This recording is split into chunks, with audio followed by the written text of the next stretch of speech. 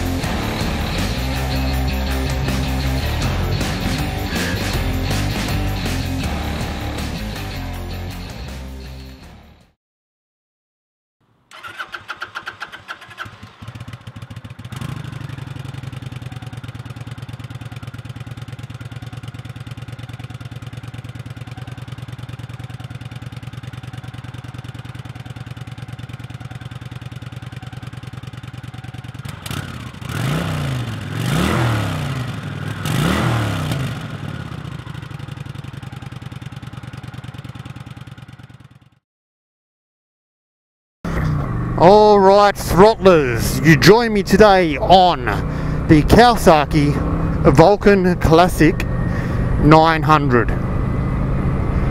Now this is the first cruiser I've been on in quite some time. I've been riding lots of cafe racer style, lots of sports bikes, and I haven't been on a cruiser since I think the Harley Davidson Sports Glide review that I did last year sometime. And I have to say, even though I love cruisers, it is taking me a while to get used to this position, this seating position with my feet forward, sitting back, and using footboards too.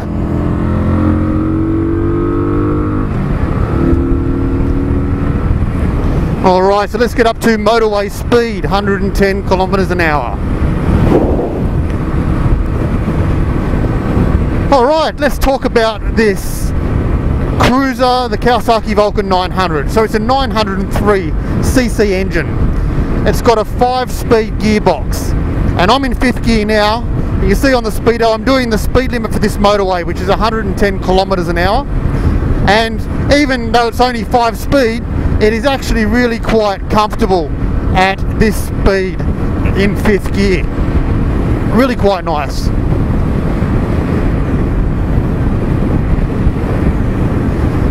Now, if I can test my memory a little bit, I'm thinking power-wise, we're looking at 37 kilowatts and 84 newton meters of torque. So obviously this sort of bike is really good down low and through the mid-range, but when you get up into the top end, she's a cruiser, so you're not going to be pulling big numbers at the top end, but nor do you want to on this style of bike at all. The ergonomics of the bike is very, very comfortable. Now, as I said, it did feel awkward when I got back on here for the first time because, well, I haven't ridden a cruiser for a long time, and been doing lots of sports bikes, lots of cafe racer styles and nakeds, and it's a very different experience to get back onto a cruiser again, especially with floorboards. But now I've been on it for even only like less than 5 minutes, and it's comfy as you would expect. It's really, really nice. We're heading up the hill into the Blue Mountains now. So although you can't see on the camera, this is a decent hill. Let's see if we can pull a little overtake past this high ace. fifth gear roll on. We're still in a 90k zone, so I can't go too much quicker, but it rolls on really nice, pulling up the hill very, very strong indeed.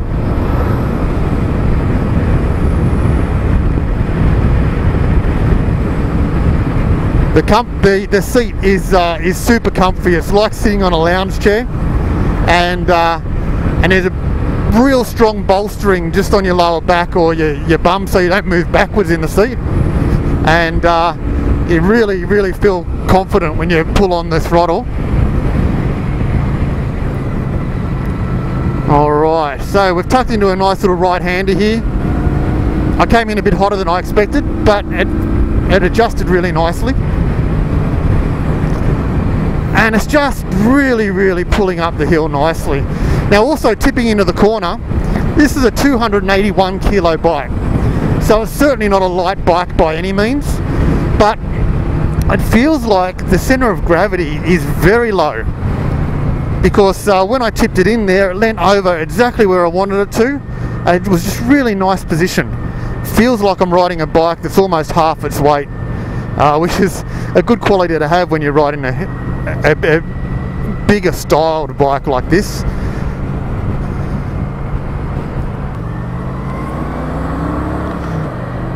These handlebars are really out wide like bullhorns, but I really like the seating position with it like this.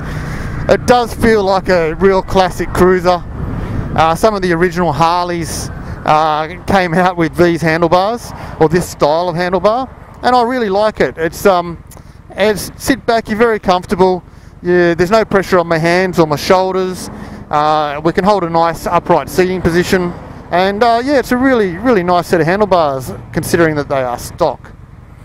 Being in Australia, one thing to consider when you're purchasing a motorbike is the rego and insurance cost of these things.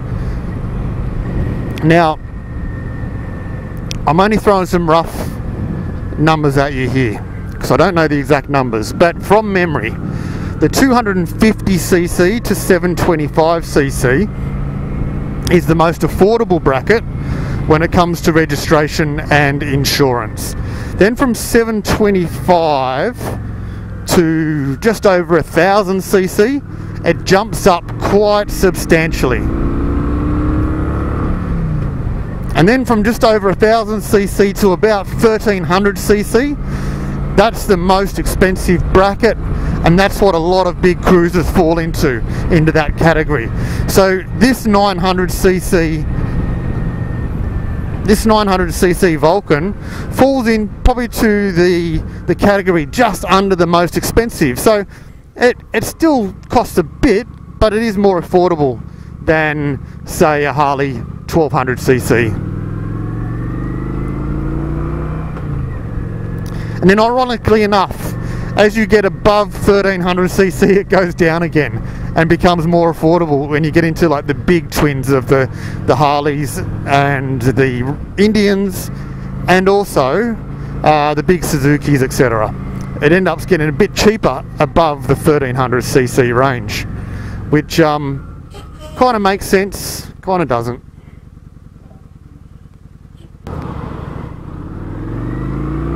Alright, let's accelerate up to speed.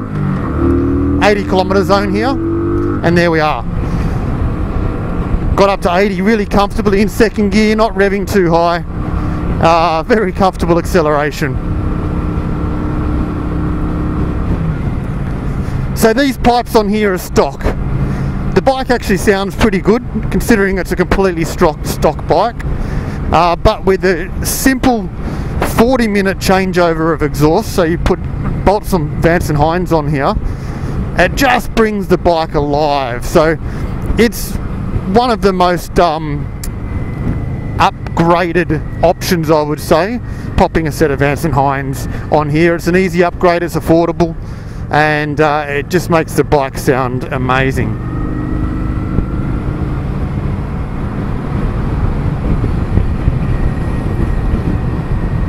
And they can do it in the shop for you before you even pick up the bike, so that's no problems at all.